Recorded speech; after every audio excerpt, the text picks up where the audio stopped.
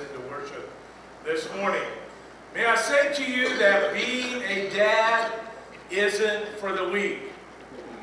Not a W-E-E-K, but you can't be weak, W-E-A-K. Because dad is a lifetime commitment. Just like a mom, we don't ever stop being a dad. For most of us, it just transfers to being a granddad, or maybe a great-granddad. Or if your quiver is really full, a great-great-granddad. Whatever the case may be, it's good. And it's an honor to be so. One day a little boy was asked to define Father's Day, and he said, it's just like Mother's Day, only you don't spend as much money on the presents. It has been said that if we as men, as fathers, lead godly lives, then it's very likely that our children will do also.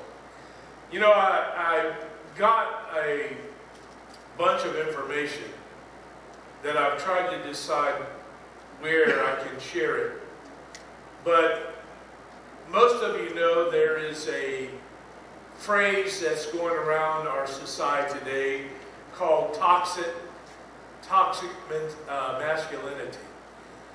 And it's really just an attack on men, on manhood, on what it is to be a man. And there's a lot of information out there. I thought maybe I could wedge it in my Father's Day message, but I realized that I couldn't to do it justice and really get the point across. I know men have made mistakes, and I know sometimes men can be difficult, ladies. But to want to strip away a man's identity, to shame him for being who God created him to be, is something totally indifferent. I want to bring to you, Dennis Rainey wrote a book called Manhood by the Bible. And he touches on these 5 areas that I just want to share with you today. Maybe you can go out and buy the book. It's a great book to read. A man, number 1, he outlines 5 things. Number 1, a man keeps his emotions and passion in balance. Number 2, a man provides for his family. Number 3, a man protects his family. Number 4, a man serves and leads his family. And number 5, a man follows God's design for true masculinity. Now, we live in a day today where men are told that they don't have to support these roles. As a matter of fact, I was alarmed. Tucker Carlson brought out a report that said 70% of homes today do not have a father figure in it. It's shocking to realize that we men have taken our jobs too lightly. And I believe that God's Word gives us instructions on how to be a dad, how to be a grandfather. Now, someone noticed that the word father appears in the dictionary just before the word fatigued and just after the word fathead. So to all of us fatigued, fathead fathers, happy Father's Day. Amen. Amen. We're so glad you're here.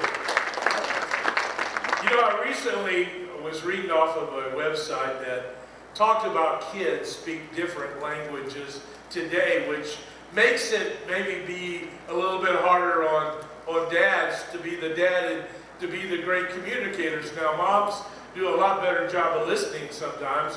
Remember I shared with you in church about selective hearing? You know how us guys sometimes have that gift, but you know, sometimes our children talk about things or share things, and we have to kind of look at them and try to scratch our head and wonder what they're talking about. It's like if you watch this automobile repair show that's come out here recently. I listened to some English people, and they, you know, Americans in English are supposed to really speak English, but I noticed on this car show that when Americans say bonnet, that they mean something dressy that a lady wears on their head. But in this car show, this guy said, well, let's raise the bonnet. And what they mean is raise the hood of the car. Now, I don't know if that's English, but that's not the way we talk here. So there can be confusion in our language. So the same is true when we're talking about children. Like when a child says, I didn't do it. Translation, it has not been proven consensually that I really did that. Number two, when your child says, Frankie Smith is a no-good, rotten liar, Dad, expect a call from Frankie's parents because your son has just done something. Number three, Mom said it's okay. Translation, Dad, I'm going to ask Mom as soon as you say yes, and then I will tell her, well, Dad said yes. I know our children have never done that. But. Or number four, Dad, can I have a dog? Yeah, meaning your son wants a dog. Dad, can I have a boa constrictor? Meaning your son really wants a dog, but he figured asking for something really awful, they'll put him in a better bargaining position. So yes, I think that all parents can testify that our children and grandchildren do speak a different language from us. But I want to clarify and give us some man stuff out of God's Word, both to fathers and to grandfathers, about some things that I think we can do and we can do to make ourselves better parents, better grandparents. There's a wonderful wisdom word in Proverbs chapter 22, verse 6.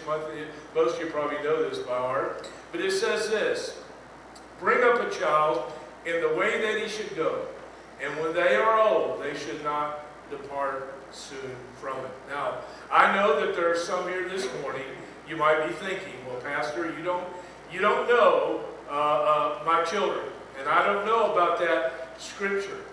You know, we love our children and grandchildren, we treat them well, and yet sometimes they do turn away from us. Sometimes they journey on roads that we're not fond of, but I do believe at the end, after they have journeyed some, that if the foundation is laid well, if you are there to always extend a hand to them, I know there's times when we must give tough love, but I'm reminded of the example that Jesus used about the prodigal son, that we hope and pray one day they'll return.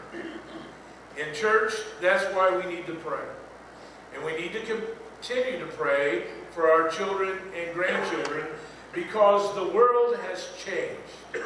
It has changed drastically. Things that we could never imagine are happening today. You know, I think back on my growing up days. If you remember the television, for most of us, if you lived in a home like I did, the remote control was your children. Dad or Mom said, so we can go turn on channel 2. And you went to the TV and you turned the clicker. Now, some of you don't even remember or even know what I'm talking about. But that's the way it was today. A radio, you know, I remember when, I'm dating myself, but when transistor radios really become popular, and I thought that was so cool to be able to carry my AM transistor radio around, and I thought that was really neat.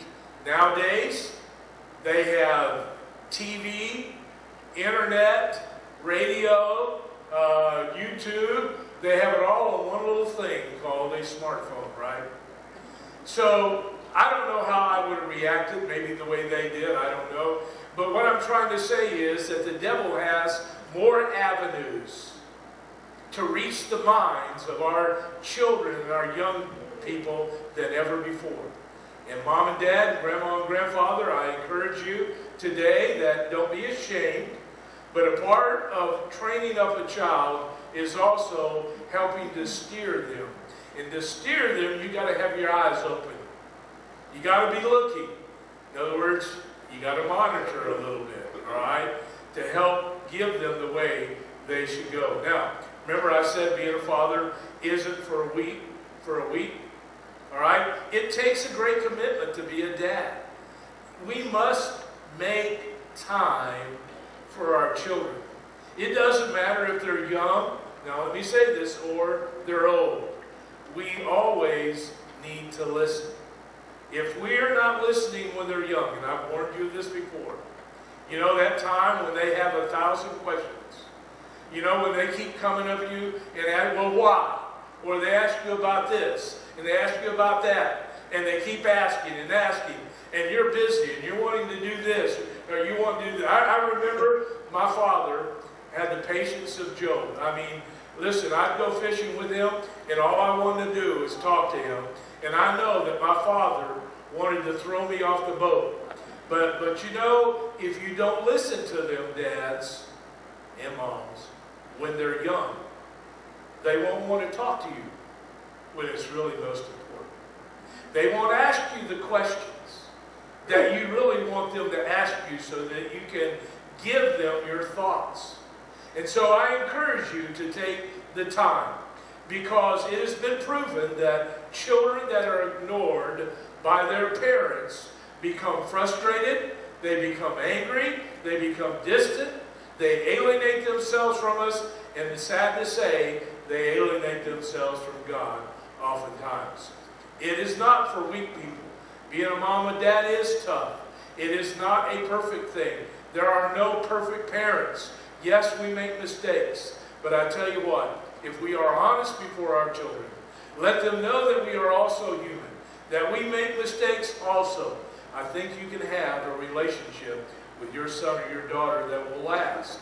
And they may drift, they may walk away, but eventually I believe they will come back to you and you'll be able to have that relationship. So, let me give you some other things here. The first thing, men, as men, we must actually live godly lives. Now, it's one thing to tell our children to do as I do. That's a big thing. Don't just tell them to do what I say. You got to do and live what you're telling them how to do it. So we must live godly lives, men. We must keep promises concerning our relationship with the Lord. Don't expect your child to go to church if you don't have any concern or care for church yourself. If you act like it is a labor to come to church, guess what? When your children are able to make that decision on their own, it'll be a labor to them also. Dads, we not only need to keep our promises concerning our relationships to the Lord, but we also need to keep our promises with our family. We need to. Our children need to know that, Dad, you're a man of your word. And see, that way, when things get tough, when you tell them something, they will know. They may not agree with it, they may not like it, but if you have been a man of your word, and you live the way you believe in, and you live that day by day, listen, they may not like to listen to you, but they will respect you. So be a man of your word. And then also be a faithful spiritual head of your family. You see, you can't tell your kids, you know what, have you read your Bible this week? Because they've been acting like heathens, so you want to, did you read your Bible? Or, did you listen to the Sunday school teacher? I don't think you heard a thing that she said. And they see you coming to church, and you're out there doodling or scrolling. I used to have somebody, and I won't say what church it was, but they used to kind of sit like in that area, and I would watch them, and I knew they weren't taking notes. They were doodling, because they would turn their bulletin this way, and I'd see them go like this and like this. Now let me tell you something. Dad, if that's what you're doing, don't expect your child to pay attention to the preacher or the Sunday school teacher when it's most important. Second, as men, we must commit ourselves to building strong relationships with our talents, with our means, and with prayer. What I'm trying to say is, guys, we've got to put into action what we say with our mouth. If you want to teach your children how to live as a follower of Christ, then you've got to be out front. You've got to commit yourself. Third, as men of Christ, we need to devote ourselves to our community. In other words, they need to see you sharing Jesus. You know, we say we believe in the Great Commission, but if our children never see you witness, what are they going to think? And also, what kind of witness is it when, you know, you go to McDonald's and drive up and the girl happens to, you know, you give her a 10. The child's old enough to know the difference when the girl says, "Sir, that's $8.75, and you give her a 10. And she gives you a $20 bill and something back, and your child's sitting there looking at you, and you kind of sheepishly say, "Ha ha ha, I guess we got that for free." Now, what kind of lesson are we teaching them? So it's important as we tell our children that we live devoted lives to what we say, what we believe. I believe the result of that will not only be a renewal in our own life, but it will bring renewal to our family. It will bring renewal to our churches. If godly men will live godly lives, you'll see the change that it makes in every aspect of our community. Not only in here, but out there. Another thing that men, we need to work on before our children, and that is our marriages. We need to be, as best as possible, successful in our marriages. You see, because that hangs upon two hands. Number one, first and foremost, it hangs on the hand of God. And secondly, in our hands. If we will follow our life after the Lord Jesus Christ, then we can build our marriages and we can build our homes, and thus our children will see what goes on in the behind the closed doors of our house. What am I saying? You can't come to church and be smiley and go home and yell and scream and beat on your family. You know, I have a lot of references, but I was at a church one time where the family just about got into a fight, the husband and wife, and one of the older kids got involved in it. And when it came to find out because they were yelling. I mean, they were screaming in the church parking lot, right, as people were leaving the church. Okay. They were by their cars, yelling. And you know what it was? Whether or not they were going to Burger King or McDonald's. and they had their 3 children right next to them. And I thought for a moment, what kind of lesson are we living? What kind of lesson are we teaching? So there again, dads, moms, it's important that we live our lives before our children. Now, men, not only do we need to live godly lives before our children, but we need to do it before our wives as well. You see, that's how our sons learn how to treat their future wives.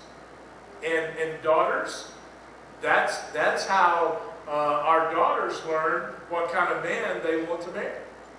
So we have a tough job. Now, there are times, talking about communication with our wives, that guys, what we say and what we mean don't always come together. Ladies, let me translate this for you. When a man says, you know, he's doing something or whatever, and the wife comes up and begins to ask questions, and the man says, you know, she says, well, honey, what are you doing? Or why are you doing it the way you're doing it? A man who says it would take too long to explain, dear, generally means I don't have any idea how it works.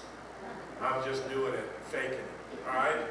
Or when a man says, take a break, honey, you're just working too hard. What he's really saying is, honey, would you stop doing that vacuum so I can hear the TV? Or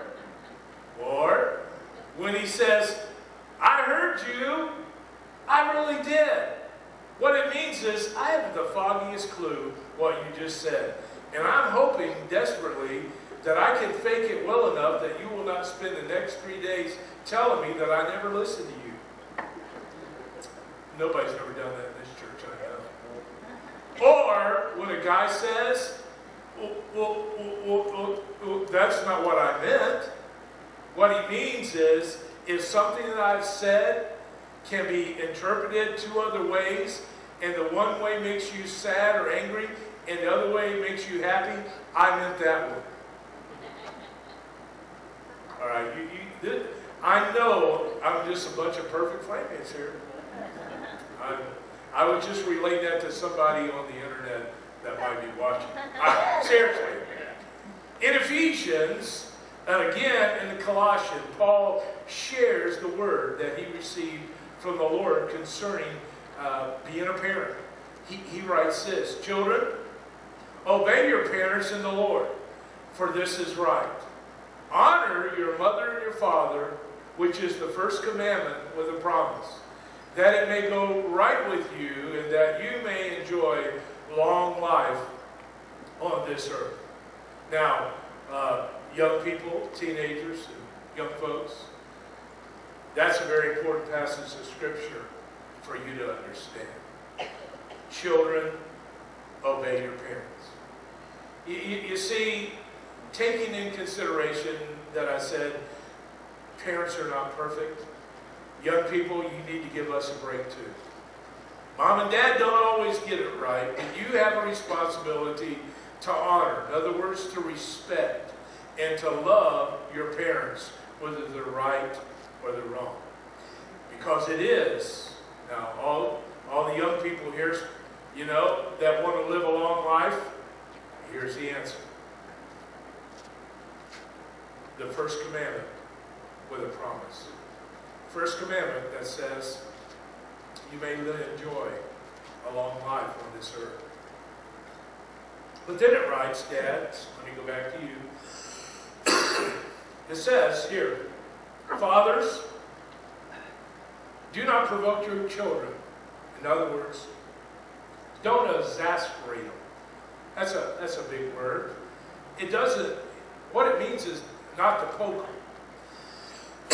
In other words, there's one thing to tell somebody what to do and how to do it. It's another thing not to continually nag them and nag them and nag them and nag them. And sit there and point out, you didn't do this right, you didn't do that right, you should have done it. Sometimes you have to let them make a mistake all on their own. My dad did that several times. He'd say, son, I don't want you to do this, but I'm going to let you do it. And usually 9.99 times out of 100, my father was right. If I would have done it the way my dad said it to do the first time, I may have not gotten in trouble. And so what we have to do, fathers, is to not provoke. In other words, don't push our children to anger, but to train them as the Lord, with love, with concern, as they would live. Now, here's some last words. When Solomon says don't provoke or exasperate, I think he has the idea more of leading, showing. My grandfather was a great one to do that.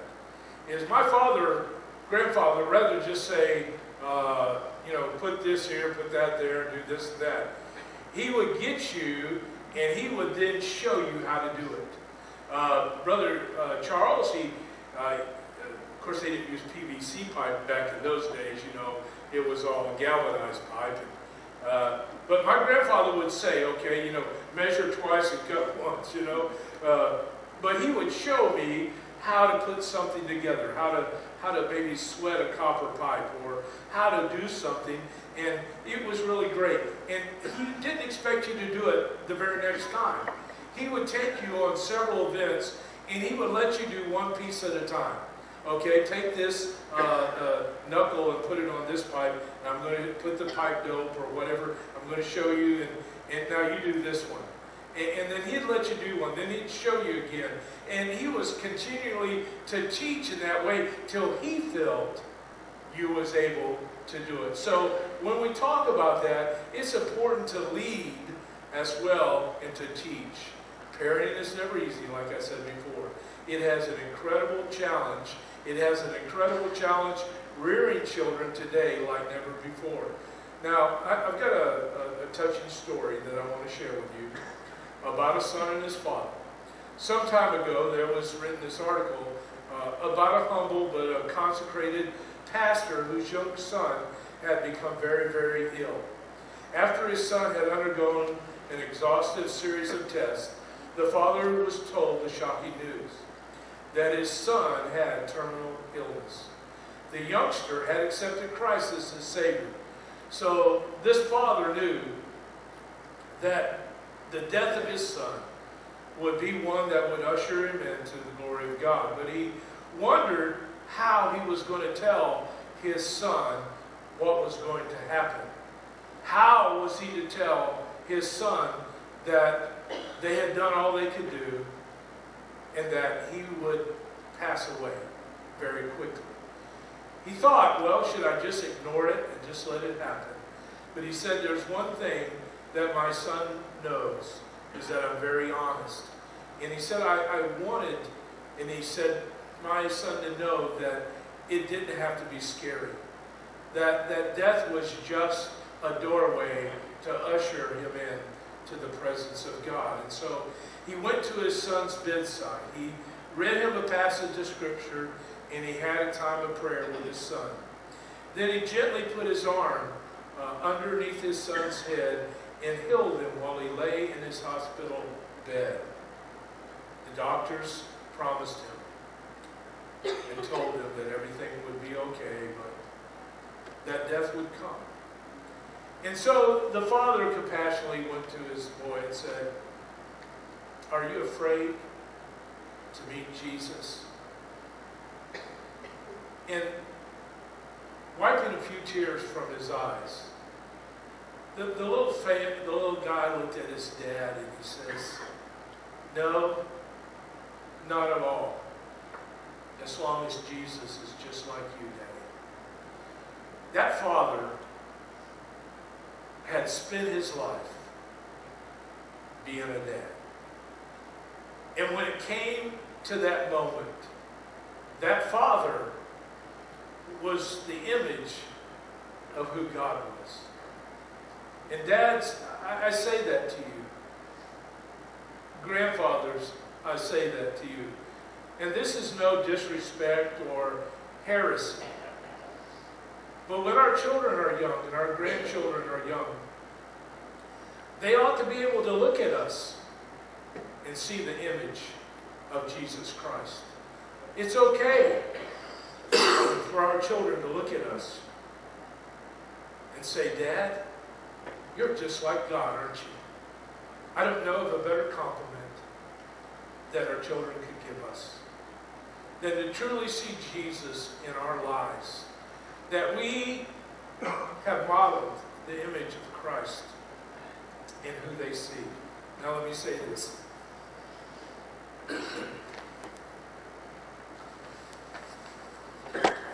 Dads, maybe you're here this morning and your children are grown. Maybe they've been gone out of your house for quite some time. Maybe you don't have the influence that you once had over them in their lives. It's never too late. Do you hear me? I believe with all my heart you can go back to those children and you can say, Dad just wants to say something to you. Maybe I wasn't the father I once was or should have been. Maybe I didn't stay at home. Maybe I wasn't an example. But I want to ask your forgiveness. And I want to let you know from this day forward, I'm going to do the best that I can to be the man of God that I can be before you. You see, because God is a God of second chances. And I can't think of a greater illustration to give our children of how God in our Lord Jesus Christ forgives us and allows us to begin over than to, with our children, Start that relationship. Let them know that, listen, from this day forward, I'm going to be. If you allow me, I want to be the dad. I want to be the godly example that I want to be. Because this is a commitment that I've made to the Lord Jesus Christ. And it's a commitment that I'm making to you. It's not for the weak. It's not easy. There are no perfect parents, no perfect dads. But we can be a father, a dad, that lives the best godly life that we can. For our children, whether they be young or old. Men, be a dad. Be a leader. Be responsible. Be accountable. But most of all, walk the walk to give glory and honor to our Jesus. Amen.